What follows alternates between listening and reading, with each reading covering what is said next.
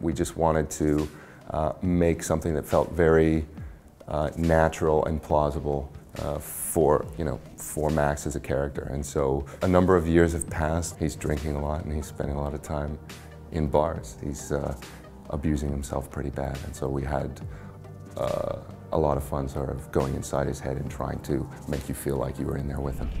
This was a hell of a hangover. You know, if you think about the Max games, it's basically him narrating or, recounting a lot of the events. In that way, it's basically him sort of looking back, and it's his perspective on how things went down. And so if you look at it that way, the whole thing is you in Max's head. It wasn't pretty, but I guess none of what was about to happen was gonna be. We added a few things to make it feel current.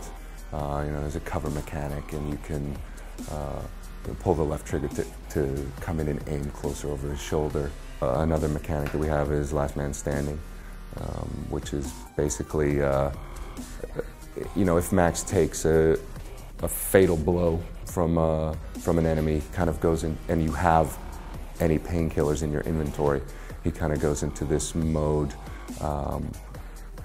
where if you can find the person that shot you and get your reticle on top of them and get a shot on them, you'll take them out and you'll get a little boost of health back at the cost of one painkiller. Another addition that we've made is to the shoot dodge, which is also sort of something that comes out of bullet time. You can shoot dodge in any direction, and it looks really nice to sort of see him stop and cut and launch himself.